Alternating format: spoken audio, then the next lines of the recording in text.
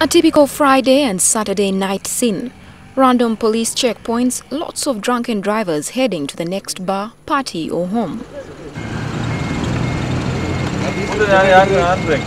the handbrake, then come with that here.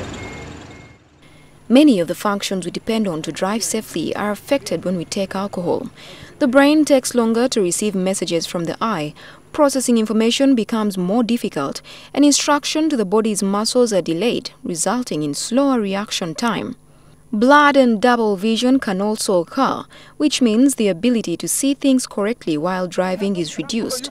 People are also more likely to take potentially dangerous risks behind the wheel if they have been drinking alcohol. Are you safe? Look at these cars. Are you safe? No. You can't make it a U-turn here. No. You are putting your life at risk. You are heading down. You are making a U-turn. Let's go. Oh, that one was up. Please, let's go. If you are going to drive, you should not drink at all. And if you drink, for instance, you should not drink as if there is no tomorrow. The essence is to make sure that when you are commandeering a vehicle, you have your faculty, your brain is working.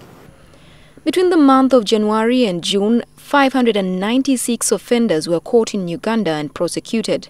Of these, 296 were within Kampala. The penalty for drunk driving is a fine of between 200,000 shillings to 1.2 million. But the courts rarely give the maximum penalty. Most offenders get away after paying the least. No wonder the repeat offenders are many. 200,000 and you come out.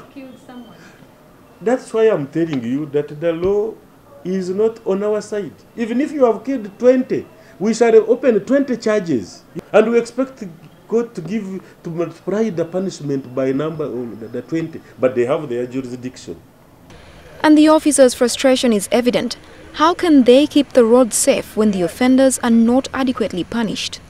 Go to the and you find out how many traffic offenders who killed people through accidents are in prison. You are likely not to get any. So how do we better the situation? A few ideas include passing mandatory alcohol and drug testing in fatal crashes to promote successful prosecution of drunk drivers, stepping up reinforcement and supporting the police with enough breath analyzers. It detects the amount of alcohol in the blood. The moment you go beyond 0.35, somebody is incapable of driving a car. The problem with these breath analyzers, though, is that some people have learned how to beat them. Then you blow. He's not doing anything.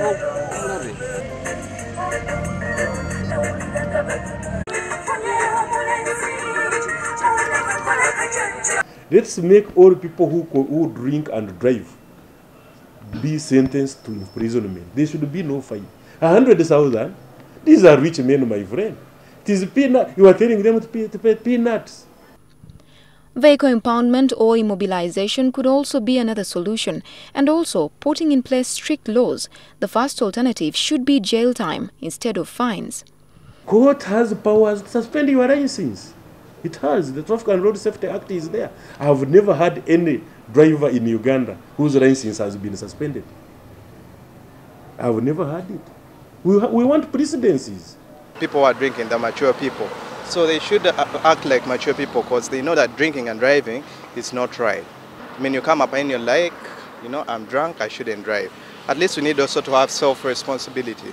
If you must drink heavily on a night out, have a designated driver, someone who will sit with you, not drink, but get you home safely at the end of your night. When it comes to alcohol, a drink is a drink. Do not be fooled. Know your limit. Josephine Karuji, NTV.